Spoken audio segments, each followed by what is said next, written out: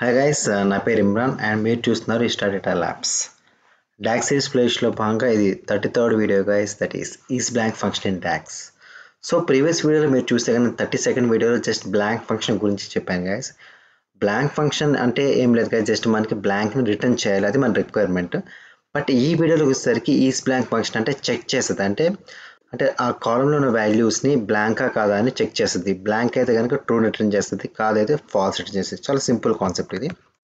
So about is blank in DAX checks whether the value is blank. So అంటే కాలంలో ఉన్న value blanca కాదో చూస్తుంది. సో బ్లాంక్ అయితే కనుక అది ట్రూ రిటర్న్ చేస్తుంది, లేదైతే ఫాల్స్ రిటర్న్ చేస్తుంది. That's it, simple concept guys. ఓకేనా, క్విక్ అయితే డెమో చూద్దాం మనం. సో ప్రీవియస్ వీడియో నేను ఆల్రెడీ చేశాను. సో మీకు ఇక్కడ చూస్తే బ్లాంక్ టెస్ట్ అనేది చేశాను. సో నాకు నవంబర్ అయితే ఎస్ ప్రింట్ చేయాలి, లేదైతే బ్లాంక్ ప్రింట్ చేయాలి. సో నాకు ఆబ్వియస్లీ వర్కౌట్ అయింది, బ్లాంక్ ప్రింట్ అయింది. సో లైక్ నవంబర్లో కండిషన్ ట్రూ అయింది, సో ఎస్ ప్రింట్ అయింది. ఏదైతే లేదో బ్లాంక్ ప్రింట్ అయింది. సో ఇది ఓకే. ఈ వీడియోలో ఏంటంటే మనం ఏం చేస్తున్నామంటే ఈ బ్లాంక్ అవునా కాదా అని చెక్ చేస్తుంది మనకి. సో ఇఫ్ ఇట్ ఈస్ ఇది బ్లాంక్ కాబట్టి ట్రూ అయితే, ఏదైతే బ్లాంక్ కాదో అది ఫాల్స్ అని రిటర్న్ చేస్తుంది.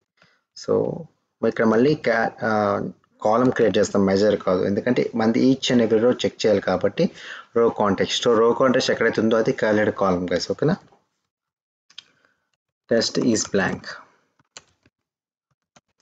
ఓకే, సో దీనికి మనం డైరెక్ట్గా is blank function direct use చేస్తున్నాం. సో దీనికి సో కాలం వాల్యూ ఏంటి, ఇక్కడ బ్లాంక్ టెస్ట్. సో ఈ బ్లాంక్ టెస్ట్ అనే కాలం వాల్యూ మనం ఈజ్ బ్లాంక్ మనం అప్లై చేస్తున్నాము. సో ఇప్పుడు చూడండి ఏమవుతుందో. చూసారా, ఎక్కడైతే బ్లాంక్ ఉందో అక్కడ ట్రూ వచ్చింది, బ్లాంక్ లేని చోట మనకి ఫాల్స్ వచ్చింది. చూసారా, ఒకసారి ఫార్ములా చూడండి మనకు అర్థమైపోయింది. సో బ్లాంక్ టెస్ట్ కాదు కదా, టెస్ట్ ఈస్ బ్లాంక్.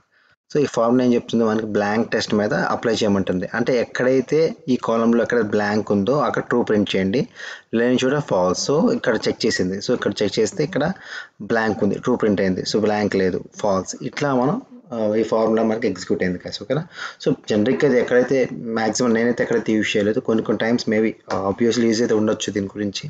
సో జనరల్గా మనం అన్ని ఫంక్షన్స్ కవర్ చేస్తున్నాం కాబట్టి ఈజ్ బ్లాంక్ కూడా కవర్ చేస్తున్నాం గైస్. ఓకేనా, that's all. This is all about ISBLANK function in DAX. ఇంకా ఎటువంటి డౌట్స్ ఉన్నా కింద కామెంట్ సెక్షన్లో కామెంట్ చేయండి guys. Once again, thank you guys, thank you for watching the video.